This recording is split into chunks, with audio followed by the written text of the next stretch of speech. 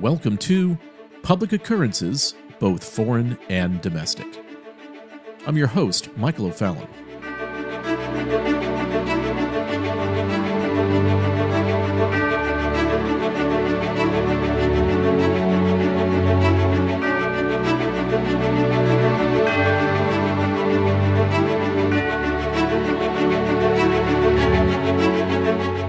If you've noticed while receiving the news lately or listening to those in leadership, influencers, politicians, news and media, corporate CEOs and their public relations departments, and even pastors and religious leaders, you'll notice that nearly everyone who is advocating for stakeholder economies, diversity, inclusion, and equity, radical environmentalism, and nearly every action that will lead to totalitarian, fascistic, corporatist, Marxist control is saying the same thing.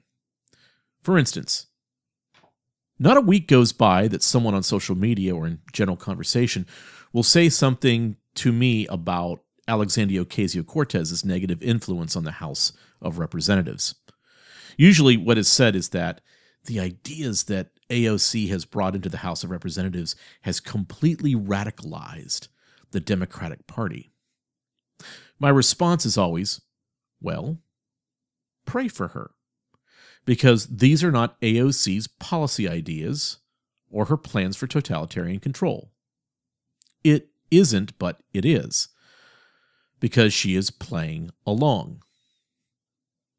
Those horrible, nation-destroying, liberty-denying, and downright Marxist ideas are from those scripting Alexandria Ocasio-Cortez.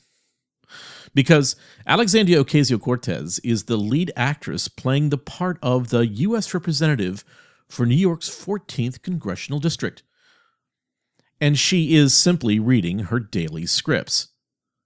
She is trained to spout off on monologues in the House of Representatives, just like her other Justice Democrats like Ilhan Omar, Ayanna Pressley, or Rashida Tlaib.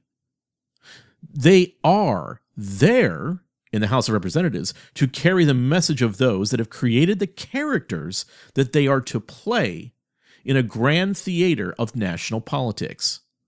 Before these Justice Democrats were elected, their campaigns were accented by the best-produced campaign commercials I personally have ever seen. With beautiful cinematography, seamless post-production, and excellent scripts.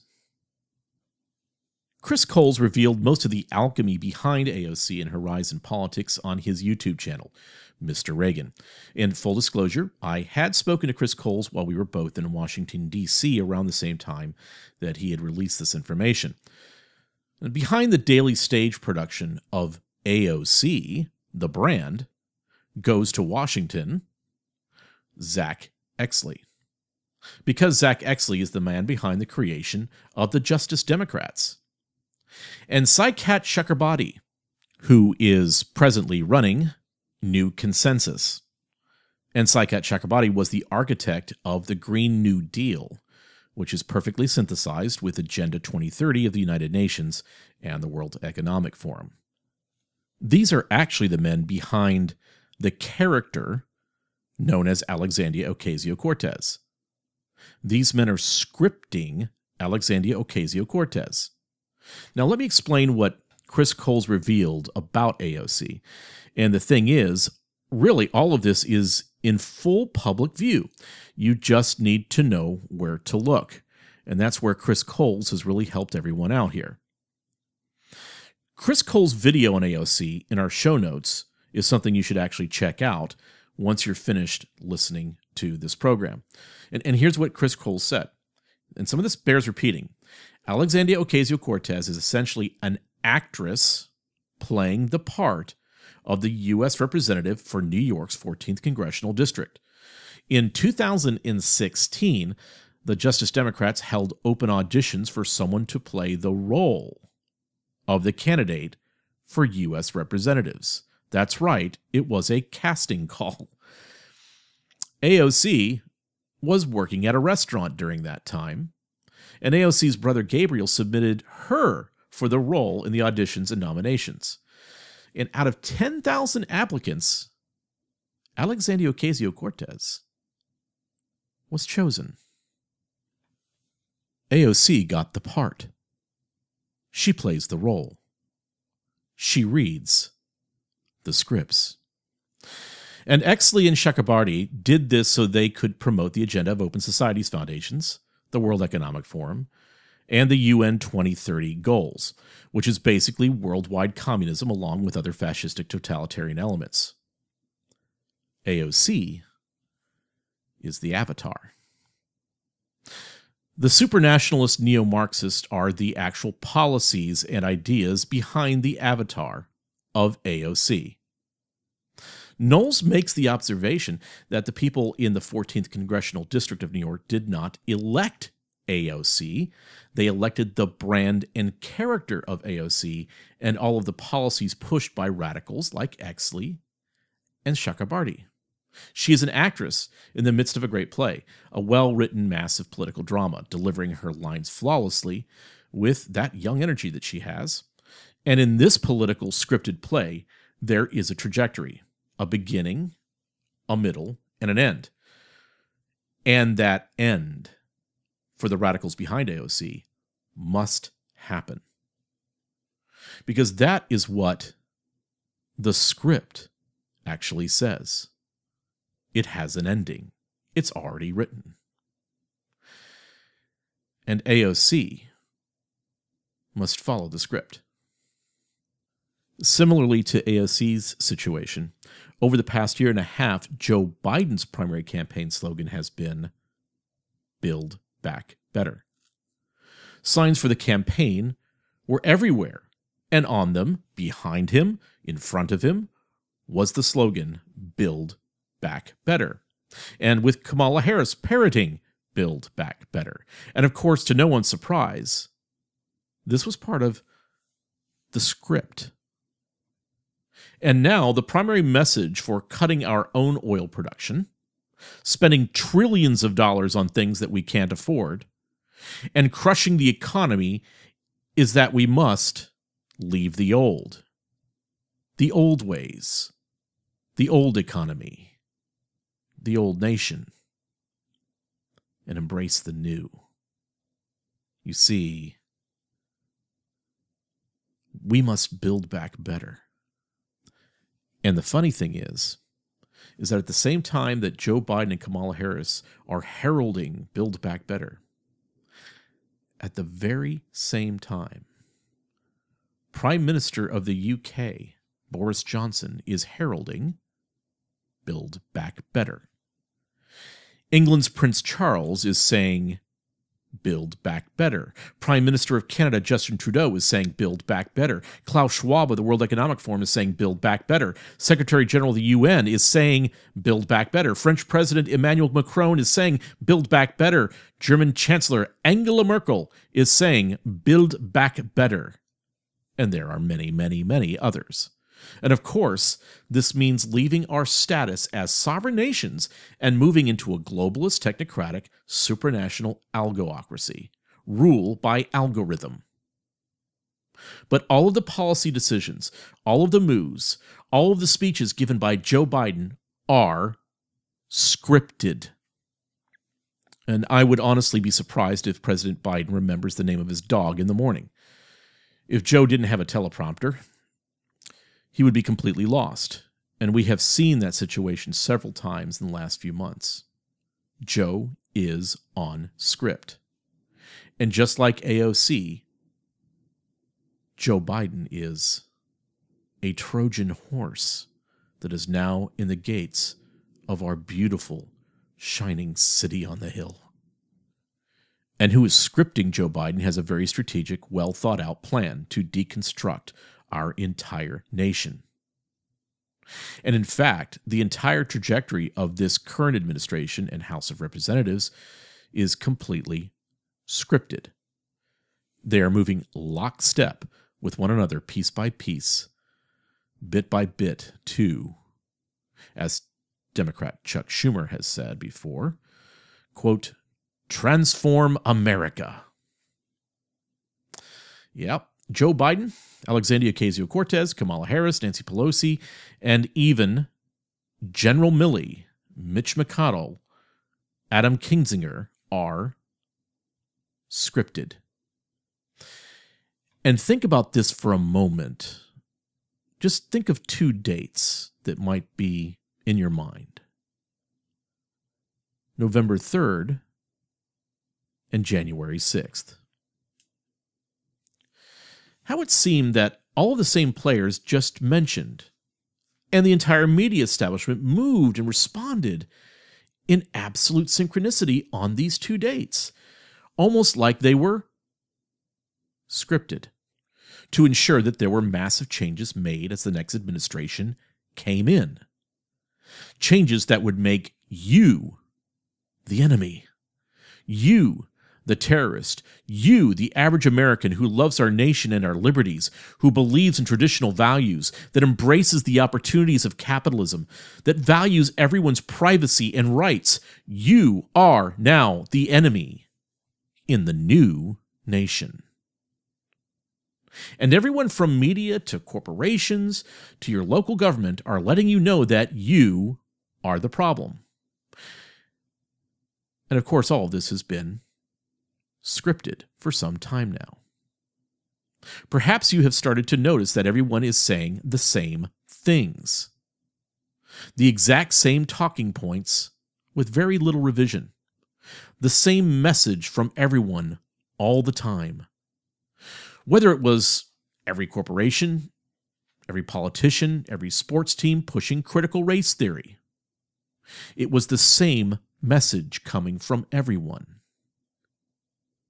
And then they need to make it a movement. Put a black square on your Instagram. Paint a street with that Marxist organization that you're supporting. Start the phrases, no justice, no peace, and repeat them everywhere and in every setting.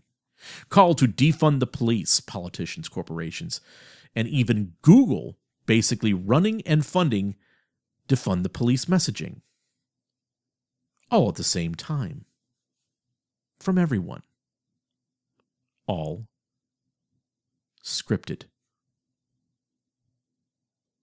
And then there is someplace else that this has been happening really over the last 11 years or so. Recently, there was a controversy that erupted over a video that was released showing that newly crowned Southern Baptist Convention President Ed Litton was preaching, nearly word for word, the exact same sermon as former President J.D. Greear through Romans 1. The internet absolutely erupted. Calls for Ed Litton to resign over his plagiarisms exploded all over the internet. Then, which was the Southern Baptist equivalent of the same plane hitting the Second World Trade Center, another video of another sermon with exactly the same problem. Ed Litton preaching the exact same sermon word for word as former President J.D. Greear.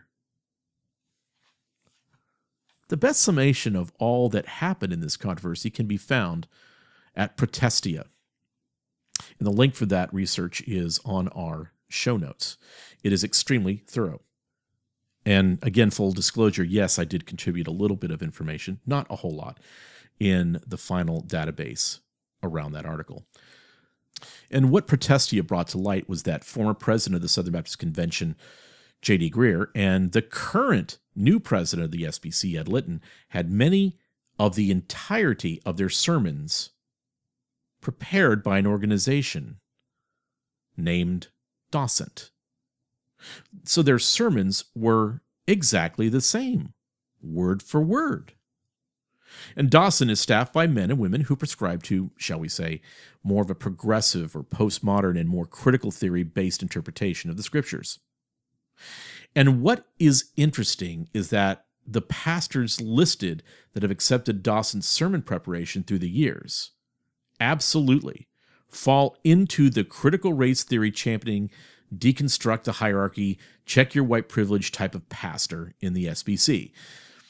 All saying nearly exactly the same thing about systemic oppression, race relations, love thy neighbor or crush thy neighbor, lockdowns, all screeching against nationalism, all slowly pushing the church from heteronormativity towards homonormativity.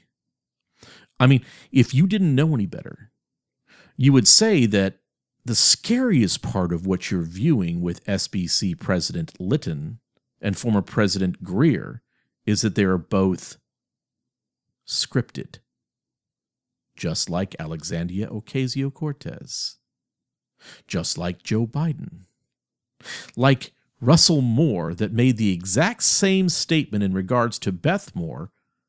If there is no room for Beth Moore, there isn't room for the rest of us. That has been echoed through affinity groups, religious and non-religious, across the nation. The exact same statement. It is a statement from a script. Almost as if they were actors who audition for the role and are provided their scripts before the big live show, broadcast worldwide across the globe. Almost as if this was an entire play that has been scripted out, and it was important to get someone else in the role of president of the SBC, in control of billions of dollars of assets, in control of key committee appointments that would continue to play the role faithfully, to read the script, to ensure that the show must go on as the church is deconstructed gradualistically, bit by bit, month by month, and those that would write those scripts have exponential change in mind. Because season 1 of the Southern Baptist Convention presidency had just ended with J.D. Greer, and now, recast, was season 2, and was about to feature a man that is an ideological clone of J.D. Greer, because they've been saying the same thing, preaching the same thing, word for word, because they are both scripted by the same source. The script has been the same for both Greer and Lytton for years, and those pulling the strings needed someone who would continue to follow the script for season 2 of the Southern Baptist Convention presidency in the Great Reset. And then think through the last big event that we had in the SBC, the Southern Baptist Convention. The primary day of voting and of resolutions in the SBC. As someone who has put on massive events for organizations, I can say without a doubt that the day where submitted resolutions were ignored, amendments to resolutions were not heard, where James Merritt gave probably the poorest call for a dialectical approach that I have ever heard, where some people at microphone stations, where a number of us were completely ignored, then gave valuable time to men who literally tried to throw everyone opposed to CRT under the bus and called us right-wing conspiracy nuts, where fallacious and ridiculous attempts at drama and controversy were created around Pastor Mike Stone just prior to the day of voting, where strong-headed men attempted to stop anyone from filming anything in the hall with even an iPhone or an Android. Well, all of it was clearly scripted. And so what you have is a grand stage where producers and directors have taken the SBC. And just like AOC, and just like the Build Back Better worldwide campaign, the Southern Baptist Convention is being scripted by those who are attempting to transition the church into a woke, supranationalist supporting, standpoint epistemology driven, metaphysical organization in line with the new state. No different than what's happening with AOC. No different than actors playing roles. The issue is that normally what conservatives do in response to these sort of things is just react. We react to what is happening around us instead of putting in lead measures. Well, we must get ahead of the progressives that have been skillfully planning for years. If all we, the conservatives, do is react, then we will always be reacting to something that is historical instead of preventing this sort of insanity that is being unleashed on our church, the nation, and the world. That is why we decided to do this daily program. We will react here, and we will tell you why these things are happening, but then on the causes of things. Our deep weekly show. We will give you the deep understanding of what is coming next, how to anticipate it, and how to defeat this subjective tsunami. We've been doing this from the beginning of Sovereign Nations and New Discourses, telling you what the other team's playbook is saying. And I believe that we can do this. If we have the will, the collegiality, and the courage to stand up to this insanity while supporting one another and fighting to reclaim our civilization, we only have one choice. And that choice is that we must win. I'll see you tomorrow on Public Occurrences, both foreign and domestic.